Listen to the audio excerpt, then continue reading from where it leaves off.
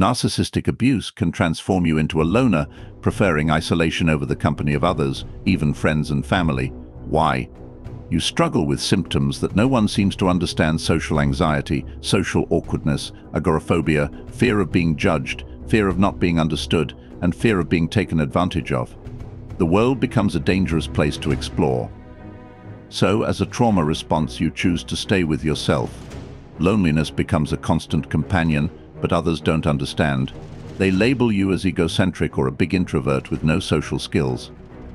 Today, I'm here to prove why it's okay to feel this way and what you can do about it. Today's episode is about 5 reasons why you prefer to stay at home after surviving narcissistic abuse.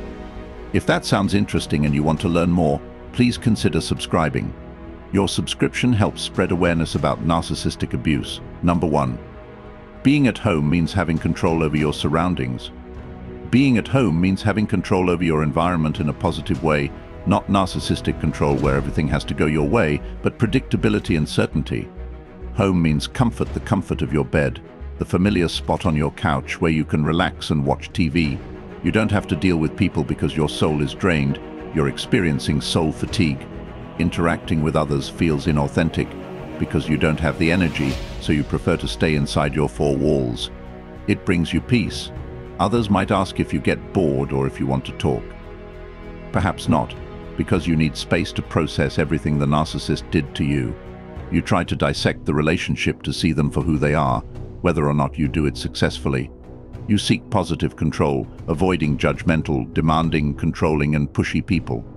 You do things at your own pace without anyone yelling, screaming, berating, belittling, or harming you. You don't have to walk on eggshells. To those who haven't been through what you have, it may seem boring, but to you, it's a dream come true. How do I know this?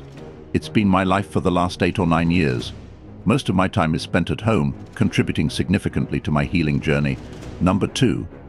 It's your own space, and you can claim it. Autonomy, freedom, peace, serenity — these words become alien to survivors of narcissistic abuse when the narcissist shares the same space.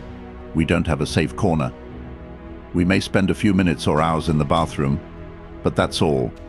They try to disturb us there too, not even letting us sleep, resulting in 0 autonomy, 0 freedom, 0 identity, 0 personality. It's all gone. Eliminated, erased. But when you move into a new space, even a small room just for one person, it can feel like an empire, a palace. I remember renting my first small room, feeling like it was my empire, my palace. There was peace and silence, no banging pots, no hitting, just peace. The autonomy and freedom become alluring. Number 3. You may struggle with agoraphobia. Agoraphobia, the fear of crowded places, small spaces, and being around many people, might affect you. Perhaps you have auditory sensitivity. Loud noises hurt your ears. Many people talking at once is triggering, and you don't know who to respond to first. The demand for attention is unbearable. I've been there. What's exciting for others may be daunting for you. I avoided malls, theaters, and shopping complexes because they weren't my thing. Social anxiety and social awkwardness are other issues stopping many survivors from exploring the world. These issues originate from the narcissist's maltreatment, their constant criticism, and suppression of your voice. Over time, this leads to anxiety about speaking up, resulting in introversion and altered personality. This was my personal experience. In my formative years, I stuttered a lot, not from lack of confidence, but from terror in my body. My father mocked, slapped, and punched me, silencing me. This led to my social anxiety and awkwardness, as I misread and mind-read people, assuming their behavior mirrored my abusers. Our trauma brain tries to keep us safe, often stopping us from initiating conversations. Number 4. When at home, survivors can control their time. At home, survivors can control their time, choosing when and how to engage with others, often virtually. With work from home becoming the norm, you can decide the medium of engagement. In physical presence, you're compelled to stay, unable to tend to your own wounds. You might struggle with AD caused by trauma, zoning out, and dissociating in overwhelming environments. At home, you decide the schedule, meetings, and interactions. This freedom is why many survivors prefer staying home, avoiding social anxiety and expressing themselves fully with a barrier between them and others. Number 5. The solitude of a safe space facilitates deep healing. Our nervous systems are overwhelmed with a narrow window of tolerance. Small stressors throw us into anxiety or freeze mode. Public overstimulation impairs our performance. Healing, according to Judith H. Herman's triphasic model, begins with stabilization, not catharsis. Stabilizing the nervous system with a consistent, predictable routine in a safe environment is crucial.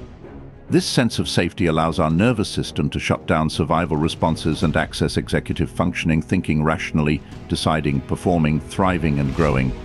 The predictability and connection with a safe space keep us inside, especially in the initial healing phases. My main goal in this episode is to normalize self-isolation and the preference for staying home. It's not a curse. Society has its standards and expectations, but I urge you to question them. Are they fundamentally narcissistic? Why should you conform? Freedom isn't just from the narcissist, but from everything narcissistic. Use your experience with the narcissist as a catalyst to move on. That's it for today's episode. I hope you found it insightful. Let me know if you have anything to share in the comments below. I'll talk to you in the next one. Until then, as always, let the healing begin and continue.